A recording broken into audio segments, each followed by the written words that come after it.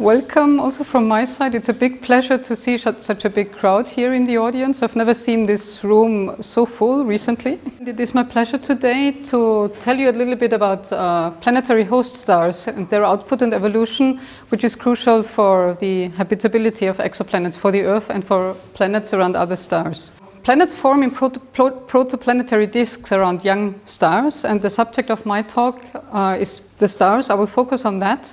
Of course, there are disks and interstellar media where stars are formed, but this will be the subject of Bruce Elmgreen's talk tomorrow. Originally, his talk was supposed to be before mine, but he couldn't make it for today in the morning, so his talk was shifted to tomorrow. And Inga Kamp, right after me, will talk about the physical and chemical properties of protoplanetary disks. Just to put my talk into context, I will focus on the star as soon as it has lost its disk already and is influencing the planets around it. So when we talk about stars and want to look for planets around them, we mostly focus for various reasons on only specific type of stars. We don't really take into account O stars and A stars because they are too short to develop any biology around them, so they don't have the long lives that G and K stars have.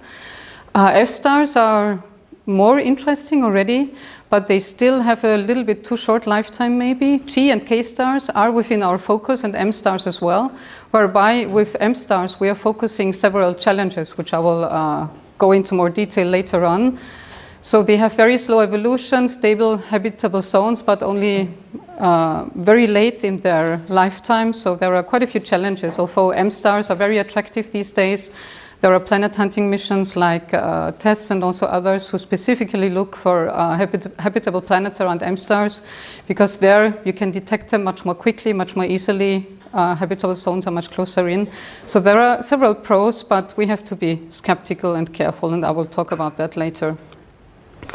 So if we want to establish and sustain habitability around the planet, many astrophysical factors need to be right. They need to be in good place, in good shape. I thank Manuel for this slide. I stole it from him, or he gave it to me.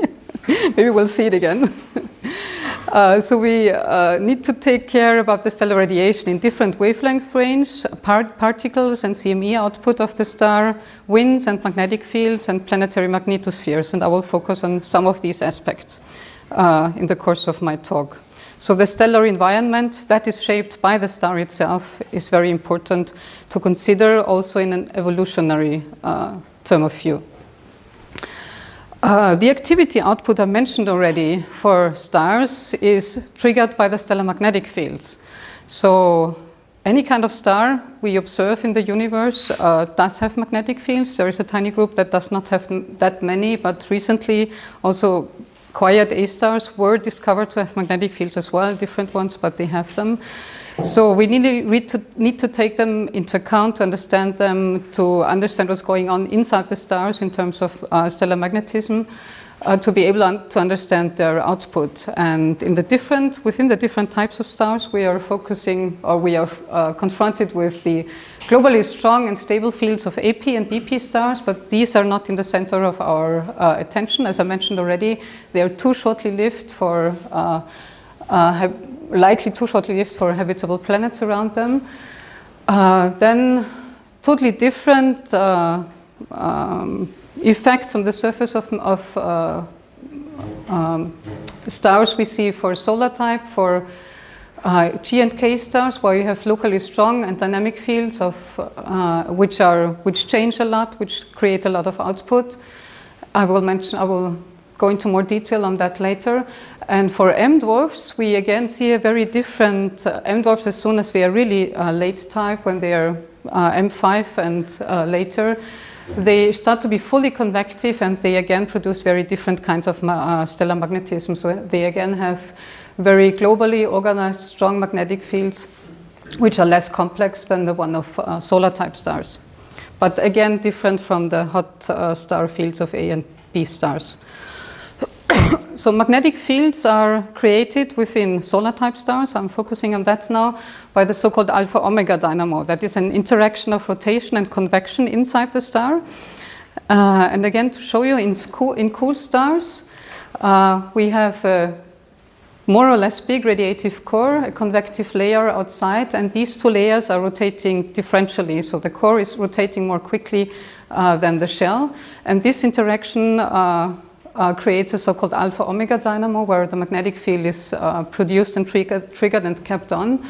This will get important again later on when we talk about rotational evolution. This has a lot to do with the structure inside the star.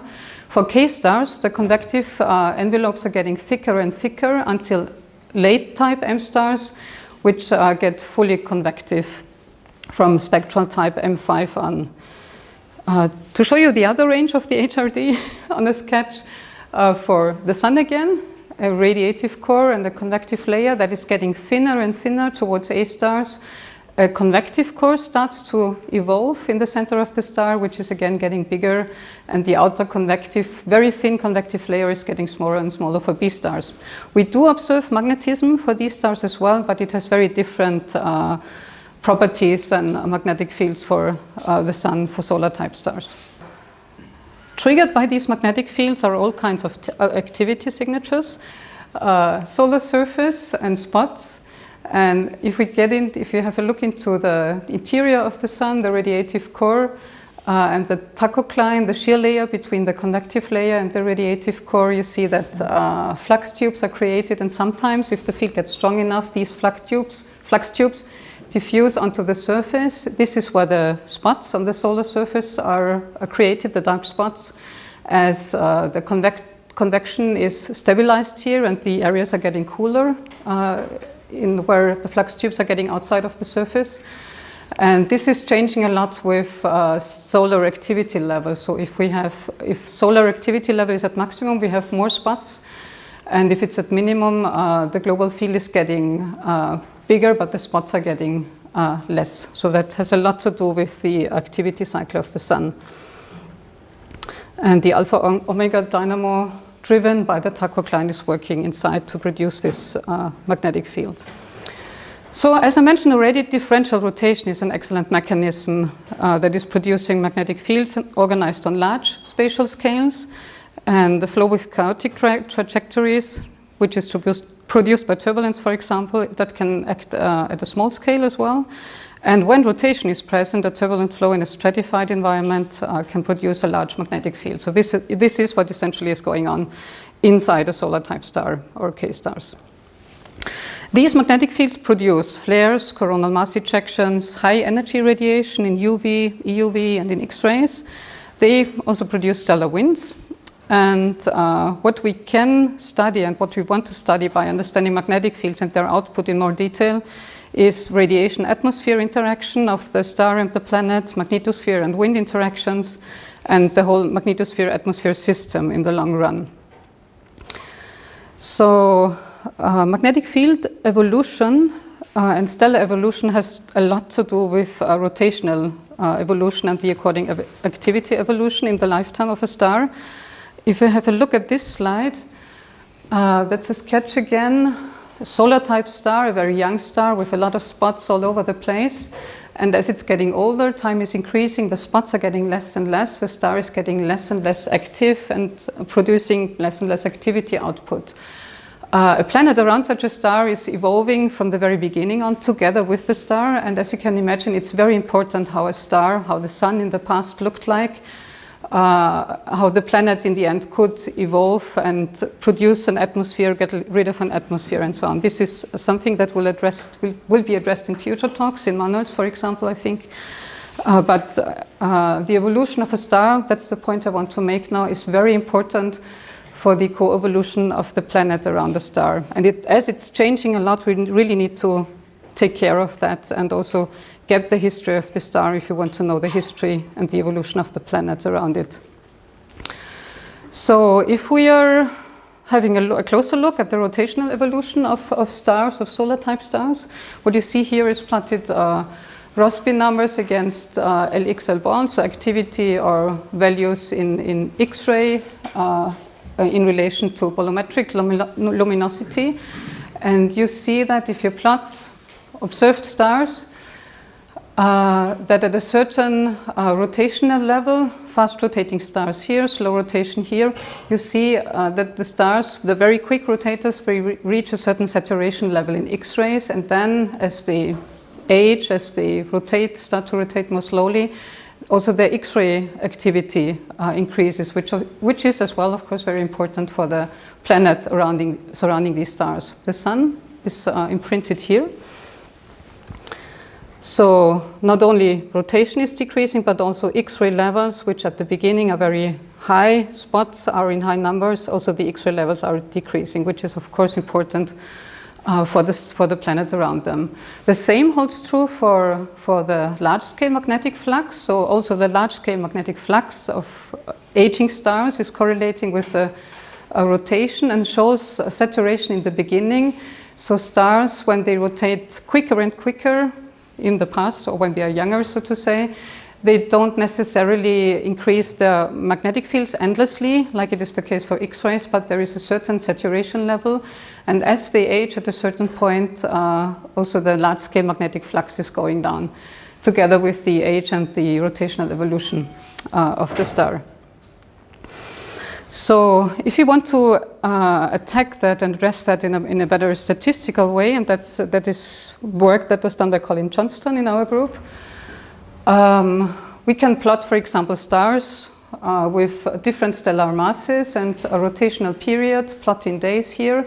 And you see that for specific masses and for specific rotational periods for that age, which is very young, and then the distribution is getting older under quotation marks, you see that we have rotational periods all over the place. So initially, any star, any solar type star can have any kind of rotational period. And as the stars age, they cluster together towards the shorter periods. Let me show you a short movie on that as well. So we are starting off with a stellar distribution where stars have the same age of 100 megayears. And as age is increasing, denoted in this number here, you see that the rotational periods also decreases towards a certain, increases towards a certain value, and at some point the stars all get together more or less. And this already happened for our sun, by the way. So the sun is rotating quite slowly already. It's a middle-aged star, and we cannot trace back how it really rotated in the past. So if it was a fast or slow rotator, which would be very important for us, and we try to find out more on it. But even for the sun, we cannot really tell if it initially was a fast or slow rotator, which would be, of course, very interesting and important to us, because then we would know which systems do work, like the Earth and the sun could evolve together to a habitable planet, luckily, as we all know. So if we want again to put this into rotational evolutionary tracks, for example, we have the fast rotators on this track, again age against rotational period, intermediate rotators in green and slow rotators in red.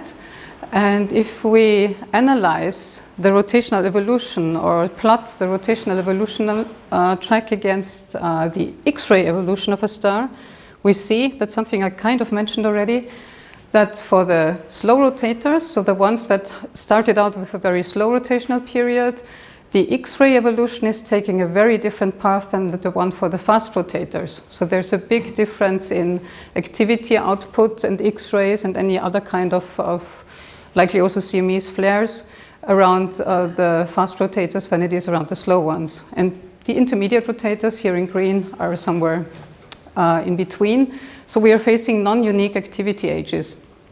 And of course, I guess you can imagine that this makes a big difference for planets around the different solar type stars. And what needs to be mentioned as well, exactly this period is the important period for a star-planet system to evolve into a habitable or non-habitable one, as the formation of the planetary atmosphere is happening exactly in this period.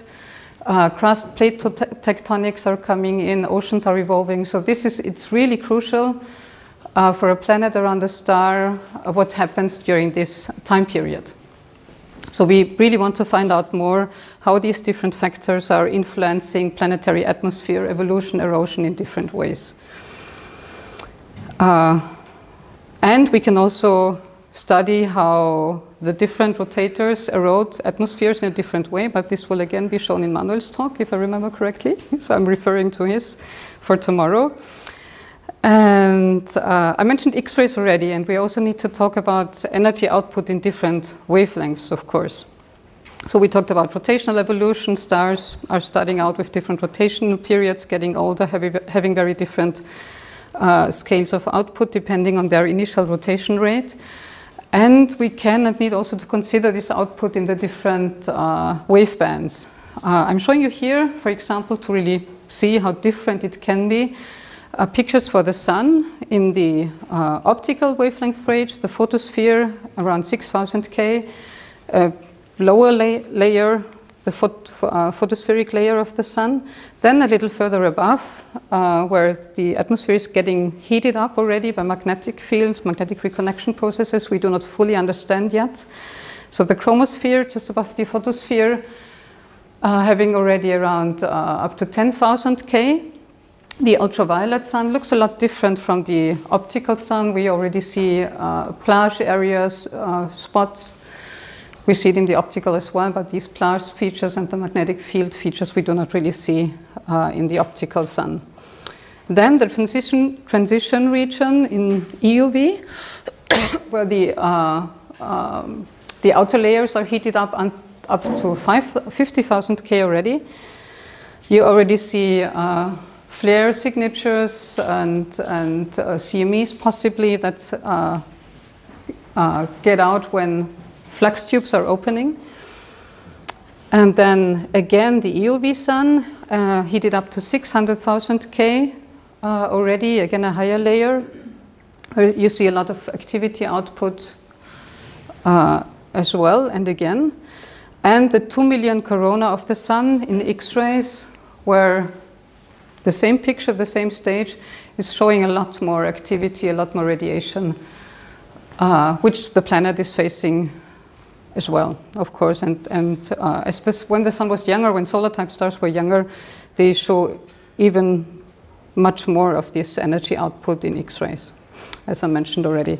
So if you really want to take into account the effect that a star, the sun, has on the planetary atmosphere, we also need to take into account the different influence of the different wave bands in the optical photosphere, active, inactive, UV, and chromosphere. And what a project that a master student of us was working on is put together all the different signatures for a spectrum from a quiet area, from a spot area, and from a plage area, for example. And for this work, we need filling factors of the different components to denote them as a function of stellar activity level, like S index or Lx to L ball. And what she did in the end was construct spectra for the different contributions from the solar surface, from plage, faculae, and hot faculae areas, umbra, penumbra. And you see that on this plot, wavelength against irradiance, the different components of the different areas on the surface of the sun, they have, or of solar-type stars, they have quite different spectroscopic signatures, especially in that wavelength range. Whereas in other ranges, they are quite similar. So we need to take into account the different levels here.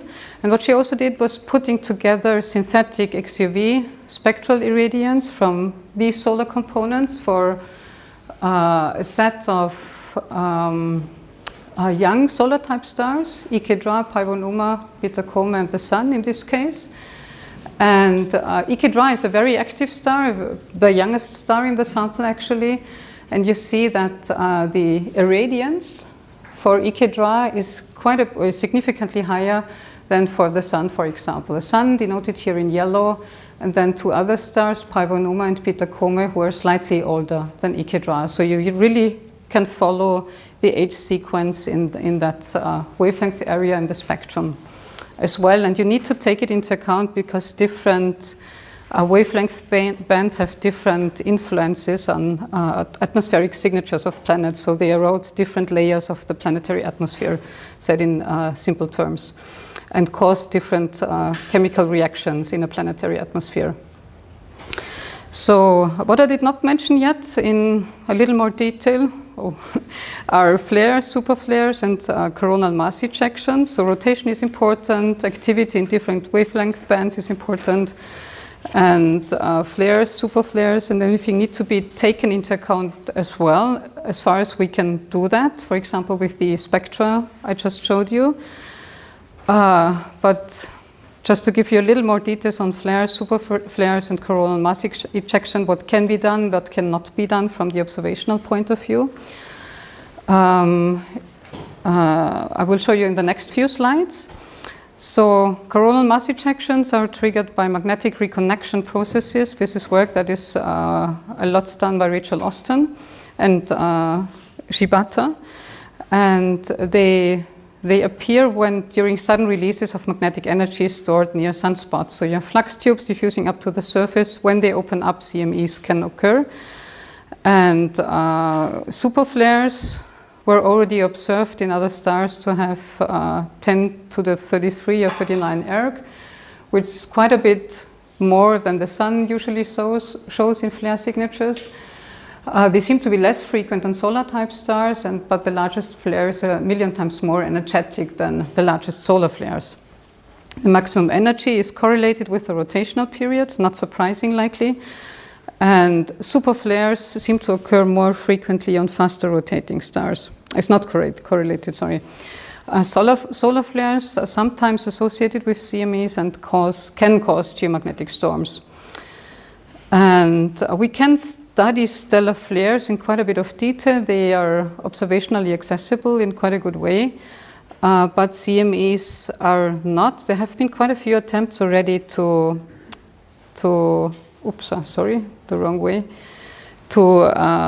detect CMEs on other stars, but there was not any conclusive detection yet.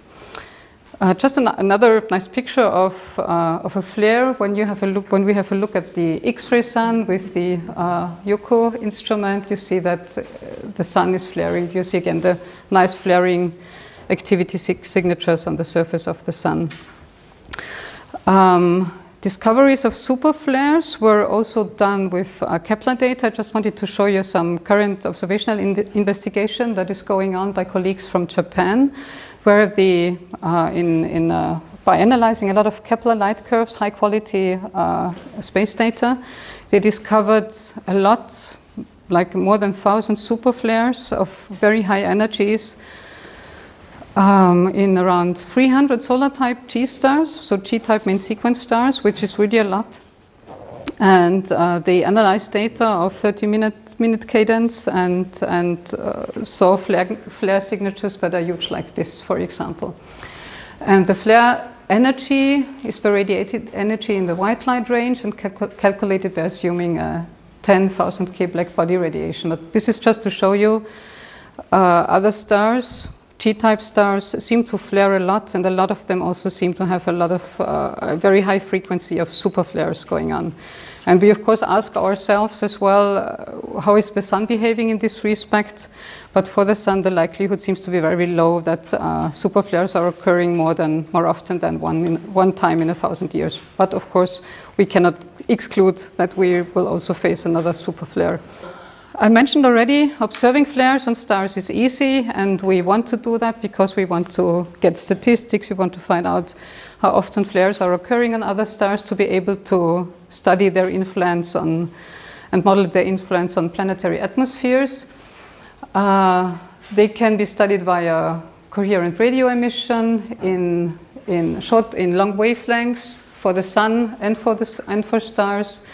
Radio gyrosynchronous synchrotron radiation wavelengths can be studied, can also be done both for the Sun and the stars, like optical UV continuum signatures for flares, optical emission lines, far UV emission lines, EUV soft X-ray, and non-thermal hard ray X-ray emission. Can be done for the Sun, wasn't done for stars yet, or wasn't achieved yet. So that needs to be clarified. But for CMEs, it is a lot more difficult. So for the Sun, we know there are CMEs, they affect us, they affect our atmosphere. But for stars, we don't know how they behave in comparison to the Sun. It is likely that they are not so different. So Thomson scattering measurements via coronagraphs are possible for the Sun, but not for stars. Type 2 bursts, which are a signature for CMEs for the Sun, can be done for the Sun, but have not been detected yet for stars. There have been several attempts, but no detection so far. Non-thermal emission, scintillation of point radio sources, and so on. So a lot of detection methods that are possible and more or less easy for the Sun. It was not possible yet to do it for stars. So we don't know how stars behave in terms of CMEs yet. An investigation I wanted to mention, also done by Rachel Austin and her collaborators, is a GVLA, a radio telescope, and upper simultaneous measurements of M dwarfs. And there they observed a lot of flaring and activity signatures, but during their 20 hours observations and overlapping radio and optical data, they still did not identify any type 2 bursts. So even a very intense search for flares, for CMEs in connection to flares, was not successful so far. But the work is continuing, and it might also have something to do with the type of the stars, like the SVs are M stars, which have quite strong magnetic fields. So we were talking about output in different wavelengths, rotational evolution, flares, CMEs. Winds are important as well, of course, which are also launched by the magnetic field. We discussed in the very beginning. And I won't go into any detail here because this will also be covered in another talk. But just to show you shortly how important the stellar wind that is launched by the magnetic field also is, and very likely is, in terms of particle outflow and effects on the planetary atmosphere. Here's a picture of the Sun, of the solar wind signatures made by Ulysses, where observations were done during solar minimum. And you have outward and inward flows, and you see that in comparison to the solar maximum, there is a lot more ongoing, a lot more chaotic structure, and a lot more wind launched in any direction around the Sun. More details on that in another talk, as I mentioned. So if you want to understand stellar activity, we need to understand the magnetic fields. I hope I made this point already. And I wanted to, of course, also tell you something on how to detect and how to analyze magnetic fields, because this is crucial if we want to get more understanding and study them in more detail. There is a technique, the so-called Zeeman Doppler imaging, where based on big telescopes and spectropolarimeters, we can observe a star having a magnetic field that is rotating. This is a schematic drawing, of course. A star with a very strong dipolar field to make the signature stronger and easily visible, inclined by 45 degrees, with an eye of 10 kilometers per second. And as you see, as the star is rotating, magnetic field lines are pointing outwards and inwards, north and south pole. These so-called Stokes parameters are changing a lot. We have the Stokes I parameter to the upper left, V, Q, and U on the bottom, and these are parameters telling us how the magnetic field geometry is changing. So V is a measure for the circularly polarized light that is polarized by the magnetic field, and depending on the strength and the shape of the signature, we can get some information on the geometry of the field by inverting these line profiles into stellar images. So what we see from the star is only these profiles in the best case, but not this picture. This is what we calculate via doing the Doppler imaging procedure, and this is how we can, from a very good observational set, we can determine magnetic field geometries. This is currently being done and was done by many people, by us as well. So Deshna is also working on that, sitting here in the audience, for quite a number of stars. And the project we are currently working on is doing the mapping and then field extrapolation and wind modeling for a sample of young solar type stars, Pivonuma here again, where you see data and Doppler imaging, magnetic Doppler imaging results from 2 different epochs. The star was observed in 2007 and in 2015. And based on the Stokes parameter changes I was just showing you, we reconstructed the surface field geometry in both observational periods. And you see that for 2007 we had quite a simple geometry. Negative magnetic field on the pole, some positive components here. And if we compare that to the result in 2015, you see that a lot more complex patchy structure is going on in that year. And for this star, we still need to find out if there is maybe a polarity switch going on, as Poisson is already also showing it, and other stars are showing it. So that was observed and analyzed already. But for this star, we don't know yet. It's continued to be observed. And similar work is done for a set of other prototypical young solar type stars, Ikedra. We had it already before, having modeled the spectra in different wave bands, X-ray, EOV, H and PAC, Pi1 UMA, Pi1 Ori Ceti, and Kappa1 Ceti, spanning an age range from very young to older ones, approaching the or being on the sums already, and also having ages already where life on Earth or life around such a star could have started already. So we try to cover a good age range of young solar type stars to be able to see how activity, how magnetic field, how all the other structures develop in order to be able to then do the wind modeling around the stars. So the magnetic fields I've shown you for Pi1 UMA, and here in this case for Kappa1 Ceti, they can be extrapolated, and the winds, based on a code we are using in collaboration with people from NASA, the wind modeling can be done, and we can then study in more detail how the wind affects the planetary atmospheric erosion. This is important to be able to do because stellar winds cannot be detected directly. So we need to somehow model them and try to get as well-determined conditions as possible around young solar type stars. For example, to get a clue on how the Earth or what conditions the Earth was facing in the past. So this mapping work is done by quite a few people meanwhile, and there have been several observational sets together. Statistics were done and put together. And let me show you a plot that stores a lot of information. And there are, again, we've plotted, they have plotted rotational period against stellar mass. And the color symbols shows if a magnetic field, so this is all information about magnetic fields, statistical information about the magnetic fields of these mapped stars.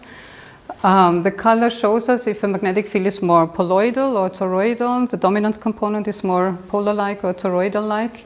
The shape of the symbol tells us how axisymmetric or non-axisymmetric the magnetic field is, so if it's simple or complex, more or less.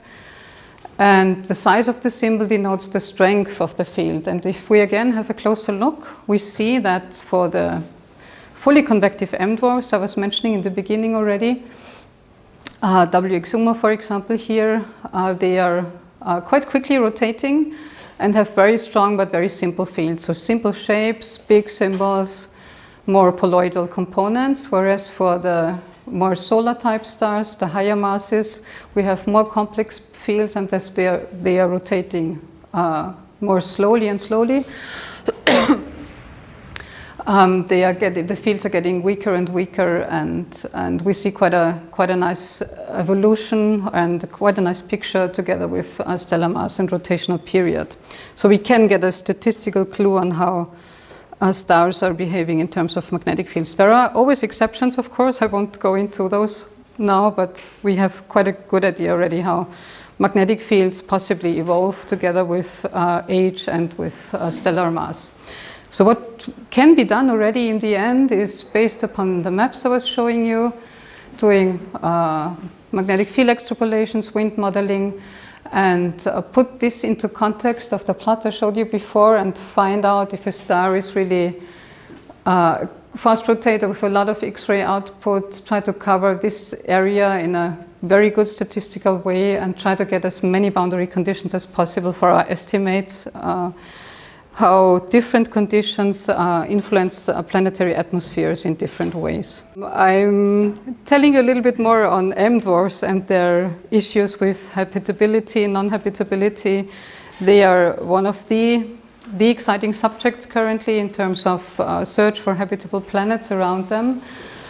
And just to mention some characteristics and to put them into context with solar-type stars,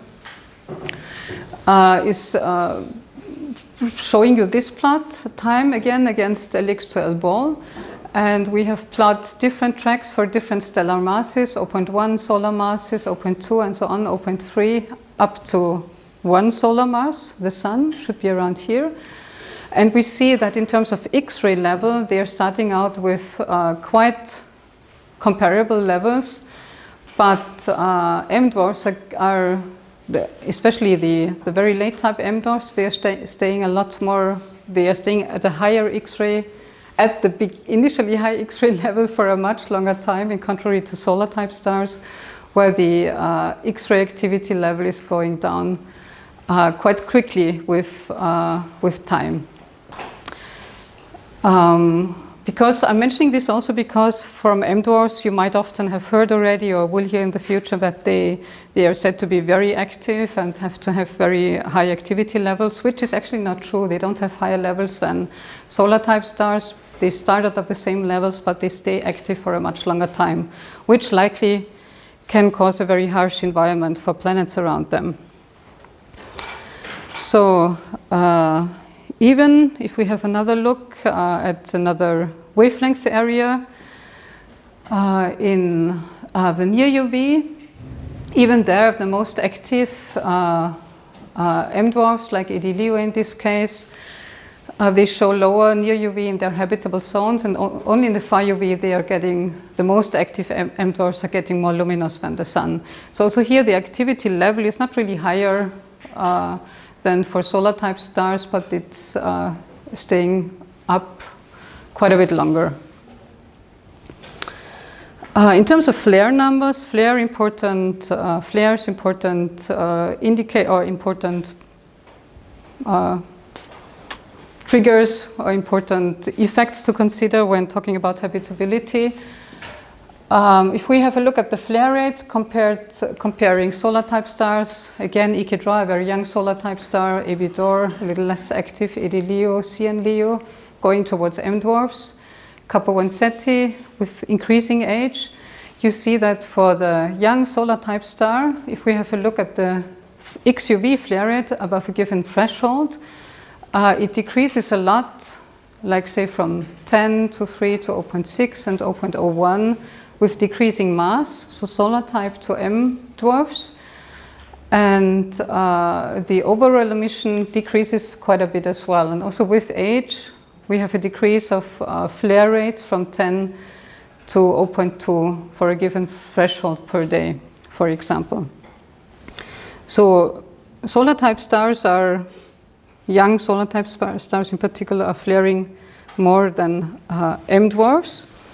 But what might be an effect that could be important when talking about habitability is that the contrast between the flares on an M-dwarf surface, the stars are much smaller, so in relation the flares might, they stand out more, they show a higher relative amplitude if you compare them to solar type stars. That might have an important consequence for atmospheric photochemistry or life on planets around these stars. So this different relation in flare signatures might be important if we compare solar type stars and M-dwarfs habitability. We should take that into account. So another issue with M-dwarfs is that if we ask ourselves what are the best host stars, is that they have a very long premium sequence evolution. The luminosity decline for G stars is much flatter. What you see here is a plot, again, stellar age against stellar luminosity for F stars, G, F, another F5 star Sun, K5, M1, M5, and M8. So decreasing temperature and masses. And you see that the luminosity evolution with age for F stars and solar type stars is quite flat. So there's a decrease, a slight increase again, but it's more or less flat. So a planet around a solar type star is facing very comparable conditions throughout its lifetime in terms of luminosity. Not in X-rays, not in other activity signatures, but luminosity is not changing so much. Which is not at all the case for M dwarfs. So if you have a look at the M dwarfs, around M8 for example, or M5 already, you see a steep luminosity decline, and then it's getting flat a lot later, which also means that the habitable zone is shrinking. You don't see it very well here. That's a circle, that's another one. And the star in the center is the star, and this is the habitable zone extent around the young M dwarf. And later on, at this age, you have the habitable zone with decreasing luminosity much further in, so the zone where water can be liquid on the surface of a planet around this star. So there is really a shrinking habitable zone around M dwarfs, and I personally would not be able to figure out if systems could exist that where a habitable surface survives out here, survives as long as, or a planet here, in here can survive as long as it's getting into the habitable zone together with the stellar evolution later on. So this is really a timescale issue that is not solved yet, and the host star in principle should stabilize before the ocean crust formation. We do not know at all if this is possible or not in such systems and such configurations. So in contrary to G stars, we are confronted here with changing extent or changing positions of the habitable zone with the lifetime of the star. So again, showing you the plot from before, including M dwarfs, age, Lx to L ball. So X-ray level with slow rotators, intermediate and fast rotators. And if we compare that to a similar figure that is denoting M dwarfs, we see again that M dwarfs are staying at higher activity levels for much longer than decline. They decline very steeply. And we just don't know at all how this high magnetic activity level during the first billion years affects a planetary atmosphere, if it can stay livable or not. Or if it can evolve later. It sounds unlikely to me, and we don't know how these harsh conditions really affect the stars, the planets around them in the end, and the atmospheres.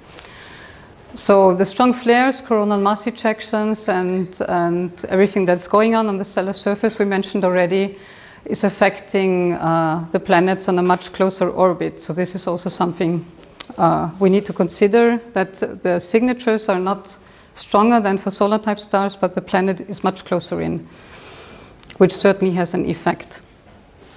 Also in terms of magnetic fields, I mentioned already in the beginning, M dwarfs, and I'm going into more detail here now, M dwarfs can have very different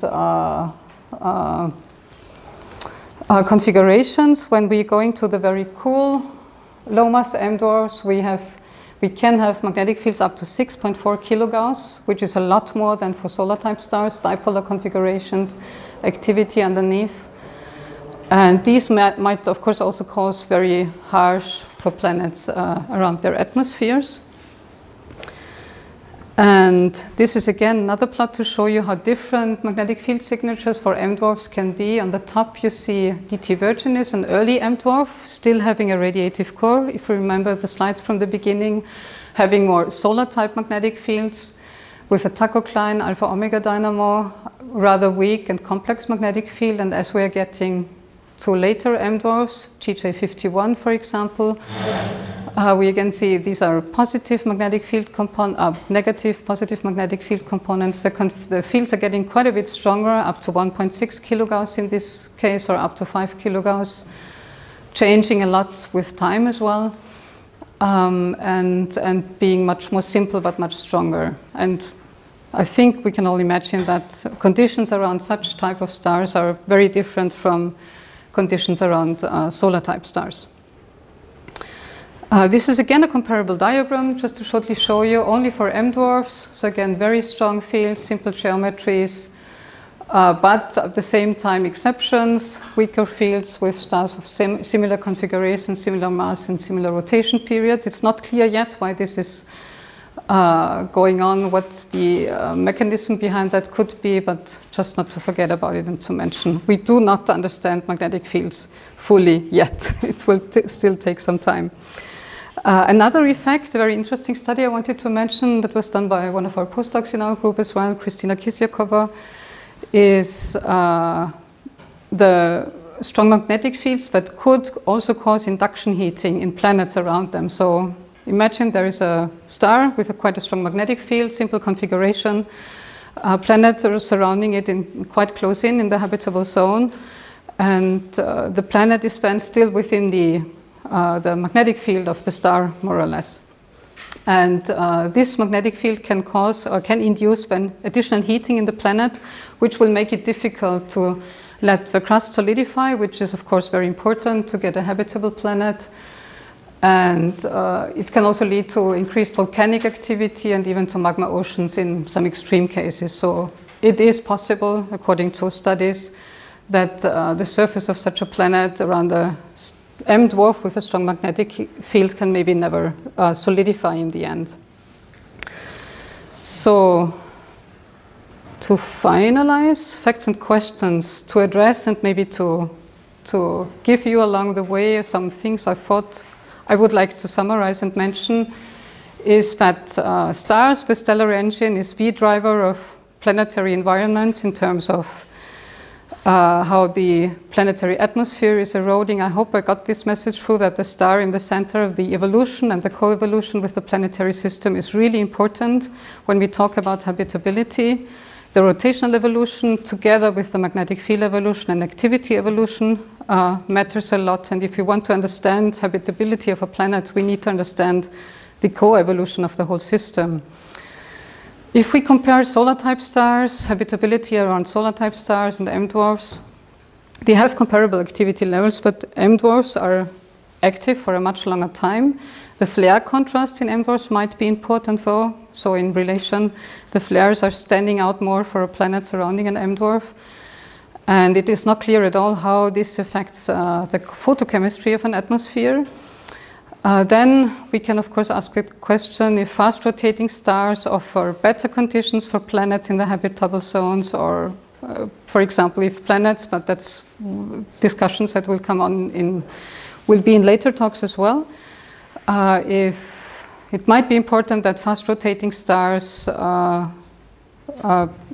can erode massive hydrogen envelopes more quickly or in a better way, might be necessary for super-Earth planets like, for example, so that the secondary atmosphere can evolve on the planetary surface. So we just don't know yet if it's necessary to have a fast rotating star in the beginning, an intermediate or a slow rotator in the end. There are hints already, there are studies ongoing, but we don't know really yet what condition is the best one to produce a habitable system. And it might also be that there are a lot of different parameter combinations, like fast rotation, a bigger planet, whatever, that could make it possible to make an environment around a star habitable or not. And we still don't know yet if if the system like the Earth, the Sun and the Earth system is unique, or if we have many different possibilities, grids where habitable planets can develop. So we don't know yet, but I'm very confident that we'll find out in the next years, next decades, hopefully. I'm quite sure within your science lifetime, as you're all very young still, most of you. So we don't know yet, but I think we will find that out in the near future, also with the help of you in the future studying astrophysics, astrobiology, whatever subject you choose in relation to habitability of planets. Thank you.